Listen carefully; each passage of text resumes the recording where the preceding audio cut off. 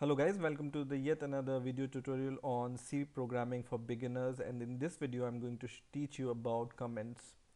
So as the name suggests, comments are used to provide a description of your code, and comments are generally not executed by your C program.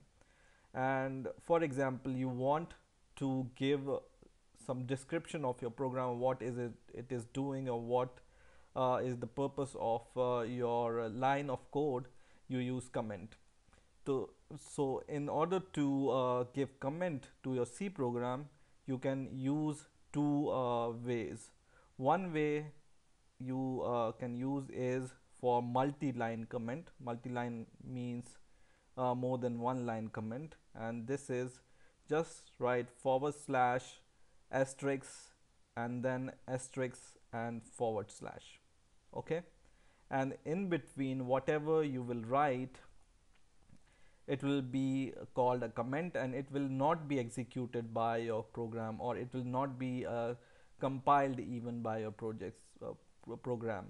It's just used to describe what your program is doing. So for example, I can say that this program is, and then I can go to second line and I can just write more description. This program is printing hello world, for example. So in this way you can provide multi-line comments like this, and this comment which is inside this forward slash asterisk and asterisk forward slash will not be executed or compiled by your C program. It's just for your reference, or if any other person sees your code, by seeing these comments he will be able to understand what your program is doing and what you want to do in your program. Now in order to provide a single line comment, for example, this line, what this line is doing particularly, I can give a comment to this line.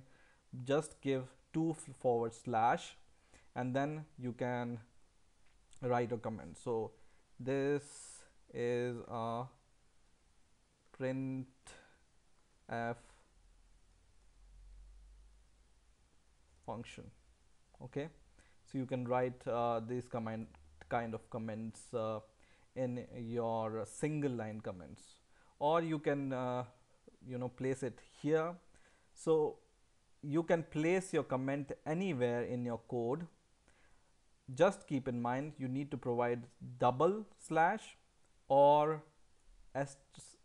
forward slash asterisk and asterisk forward slash, and with asterisk forward slash, and start with asterisk uh, forward slash and asterisk.